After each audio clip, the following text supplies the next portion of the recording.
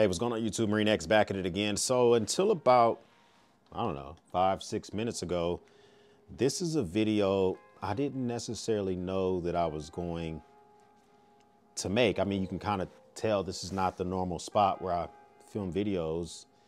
So this is my bench where I store EDC stuff and where I watch TV. I don't ever sit here is what I'm trying to say. But I thought to myself, how can I instantly improve my EDC? I thought this about 4 months ago, and I went through this like regimen of selling gear. I felt I was giving away gear, selling gear. I felt really gluttonous in the amount of EDC gear that I had. So I kind of just went on this spree when I kind of just started getting rid of stuff and all of that good stuff.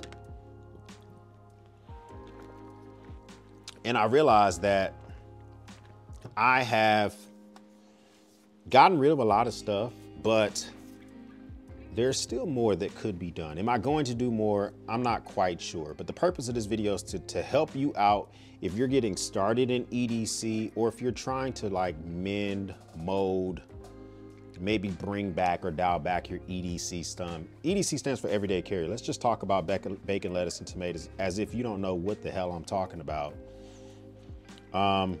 I'm gonna give you 5 tips on how to either start an EDC, reduce your EDC, grow it, whatever you want to do.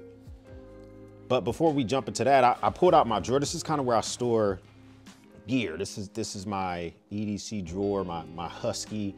I think this is a 52-inch workbench. I have a 72-inch. This might be the 62-inch workbench. Mostly full of everyday carry, survival, prep, boomstick stuff, for my rails, YouTube stuff. No real tools are in here, and then on my other workbench is full of tools. And I started going through it and realizing that I'm proud of the progress, but there's still more that can be done. Just looking at my notes, I have 50 folding knives. 50. I actually have more than that, but that's 50 that are in this drawer. I got a bunch that some companies have sent me, and I don't know if I'm gonna count those in these because I'm probably gonna give those away or sell them. Plus I'm saying 50 that's the ones I counted here, and then there's one on my hip. So it's kind of like, you know,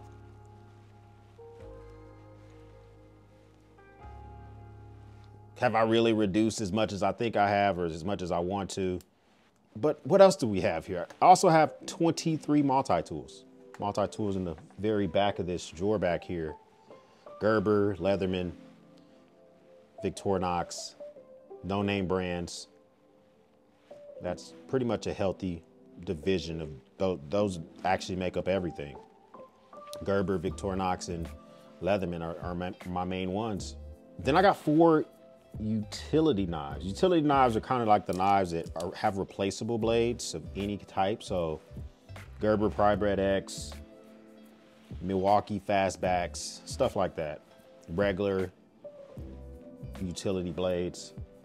Then I have 6 pry bars, which I feel a little idiotic about because I shit on pry bars, but I never carry these. These are probably next on the chopping list for going bye-bye.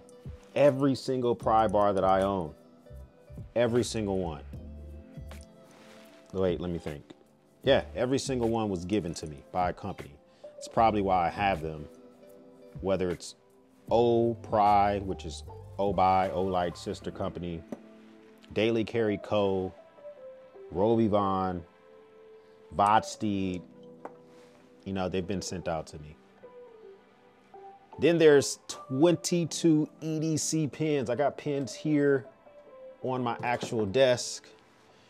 There is pins in my secondary drawer, which is where I keep flashlights and pins, and 22 EDC pins. When I say EDC pin, I'm not talking about like a big, I'm talking about roller, ball joint, gel, and this also includes mechanical pencils or like the wingback pencils, which I like to use every now and again. 22. I have 10 wallets, which is kind of crazy in and of itself.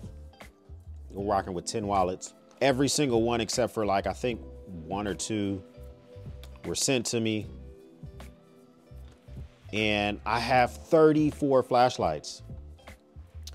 probably more. This is just what I counted here. There's one on this workbench. There's a couple over there. So let's call it 40. 8 watches, analog and digital, not even counting my smartwatch. So I guess that would be 9, and I got a pocket watch. And then in rotation, I currently have 7 EDC bags, whether, you know, that's from Vertex or GoRuck, which you haven't seen those videos yet, Waterfeld, Nutsack, Brevet, Initech, you know. So I felt proud of myself, but I started running through these numbers. And I guess that brings me to my first point, which is know your why. Why are you doing everyday carry? Why are you expanding it? Why are you already in it? And what made you choose the term EDC? Because up until this point, before you watch this video, regardless if you knew it or not, you had an everyday carry. You had keys, you had a wallet, cash, you maybe always wore a watch. Maybe you didn't have a pocket knife before. Maybe you didn't have a flashlight. Maybe you didn't always care about the wallet that you carried. But for some reason, you've targeted the word EDC. Why the hell are you doing it? Are you in dad mode? Do you want to have some stuff that looks nice for the gram? Are you trying to become a collector? Do you just want better gear? What does better mean to you? Because I know what better means to me. It may not mean the same thing to you. And is it just as simple as you want a dedicated knife? You're tired of carrying a utility knife for tasks. It gets all gunked up. You don't want to have to buy blades. You'd rather sharpen it, learn how to do stuff first. I guess that's the first point. It's just know your why. Why the hell are you doing it? Why are you even getting into it? Why are you entertaining the term everyday carry, EDC? My next point, whether it's expanding, reducing, or getting into it, start practical, okay?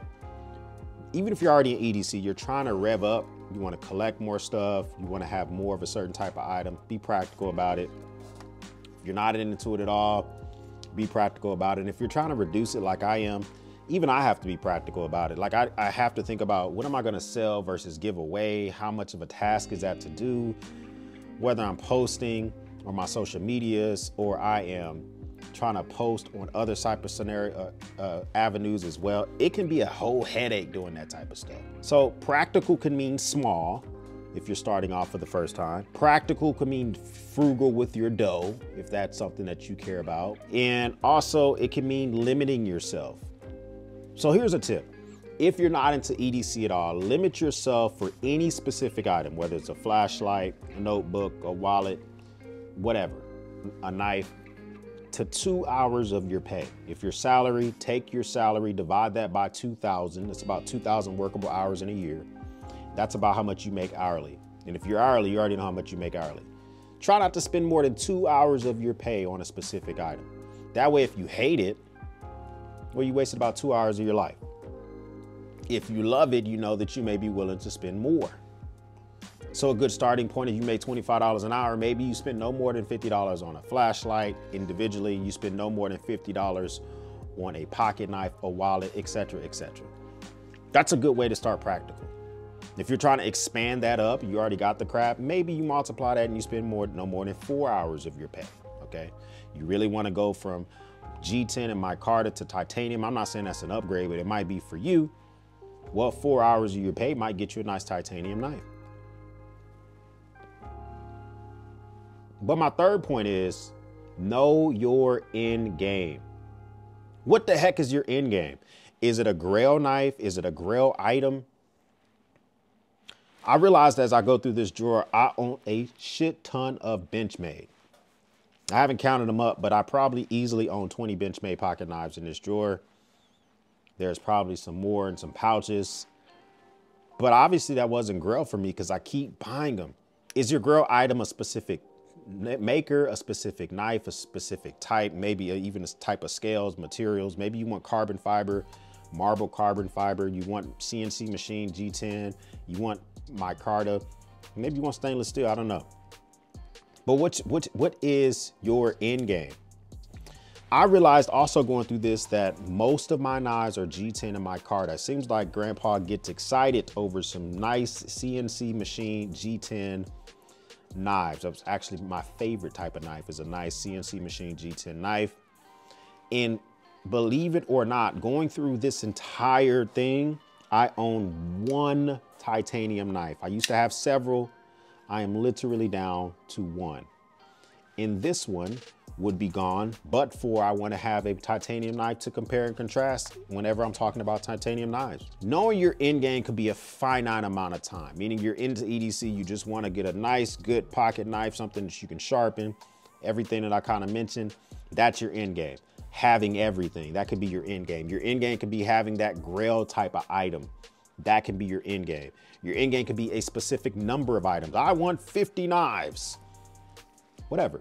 Know your end game. It could be ongoing. You could say, I don't have an end game. I'm gonna do this until I freaking am 6 feet in the dirt. Whatever. Next, think about your resources. Do you already own gear that you seek? Do you already own multi-tools? You're about to go around and buy some multi-tools. You already own knives. You didn't even know it. Did you get some free in some type of box that maybe you're a part of some monthly box like Bespoke or some type of like box that sends you stuff and you already have the gear? Know your resources. Are you gonna be an Amazon bull? Are you gonna be a brick and mortar bull? If you're gonna be the type of person that's gonna be buying this stuff on Amazon, on Blade HQ, going into a brick and mortar, do you need to physically feel those things? That's a resource. Because if you're gonna be Amazon, you might not be able to find Benchmade or Spyderco, or you can find it and they could be fakes. Like I got Benchmade fakes from Amazon. So that's something else to think about as well. Do you have buddies that already have gear that they want to get rid of? I just got rid of a whole lot of woodworking gear, and that gear was given to friends that I know could use it. I sold a table saw, but I gave away miter gauges. The drill press I sold. It's just to make more room for a lot of stuff that I do for my man cave and for YouTube. We're taking precedence over woodworking, but the example would be if I were to all of a sudden abandon EDC, maybe I would have a buddy I would give stuff to. I made a buddy a survival bag for get home. So know your resources in regards to that as well. But the biggest one, as I go through and I tell you about all these freaking knives that I have and everything that I have in here and reducing myself down and feeling pretty proud about that, is don't get butthurt. What I mean by that is try not to be envious. There's a difference between being jealous and being envious, okay? I find myself having natural jealousy. It's a good, healthy thing, okay? As much as I tell y'all about Danny Lene, Mrs. X, I still have a healthy amount of jealousy. I don't want a guy walking up and slapping her on the ass, right? But at the same time, I think the jealousy is quite different from being envious. Envious is when you're almost wishing harm or wishing hate on someone. Like, I hate that X has 50 knives. He's a freaking dirtbag. I mean, you can be an envious person, you know, whatever, comment down below. Or you can just be jealous, or meaning that you may strive to have those things one day, but that doesn't mean that you're envious. You just look, it almost is teetering towards jealousy / admiration. They can be the same thing.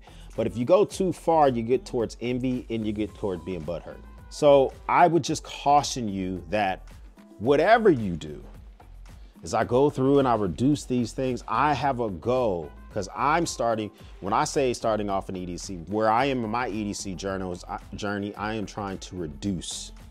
I'm at 50 knives.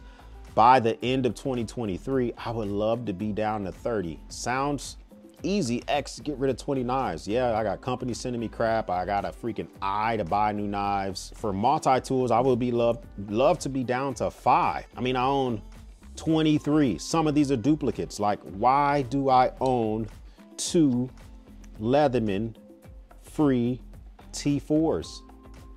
I don't, other than the fact that they're different colors, why do I own both? Why do I need a Leatherman free P4 as well as a Leatherman curl? Like, the P4 almost does everything except for the curl, except it can't use bits. So I probably can get rid of that. I know for a fact I can get rid of my Leatherman Wingman. I don't like this Leatherman.